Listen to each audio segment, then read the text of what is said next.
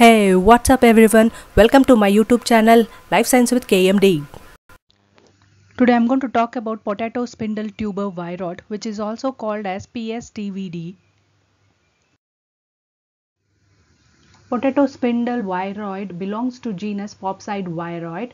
Potato spindle viroid are smallest known agent of infectious diseases and consists of unique nucleic acid molecule without protein capsid.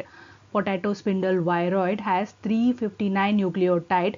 Viroid nucleic acid is a single-stranded, covalently closed circular RNA molecule with a rod-like secondary structure characterized by alternate arrangement of double helical region and a single stranded loop.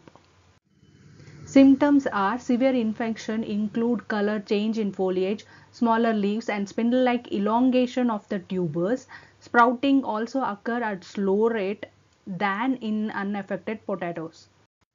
Replication in viroids. Potato spindle viroid infected cells accumulate partially double-stranded RNA structure that contain multimeric strand of both polarity. The viroid lack protein coding ability, and the potato spindle tuber viroid replication involves the copying of input circular plus strand by way of rolling circle mechanism. The plus circular RNA unit of potato spindle tuber viroid serves as a template to synthesize multimeric minus strand, which are cleaved by RNAs to obtain monomers. The monomers are circularized by an RNA ligase, resulting in a copy of original plus circular RNA potato spindle viroid unit. After replication, the progeny RNAs move to neighboring healthy cells through connecting plasmodesmata or distinct part of plant through phloem. Coming to pathogenicity, although the pathogenicity of viroid is not well understood, it is presumed that viroid cause disease by triggering eukaryotic response called RNA silencing.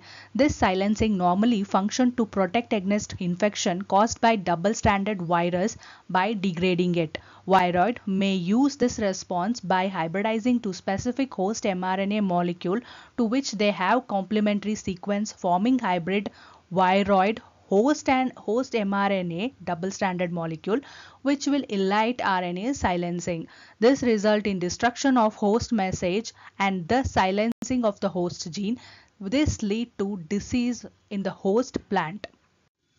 Coming to transmission, it can be achieved by mechanical transmission of potato spindle viroid to a susceptible plant host. Under field condition, a sick plant may be infected by nearby plant by simple contact. The viroid can also transmit it to other plant during handling, that is by using contaminated tool or through seed and pollen. Transmission via aphid also occur.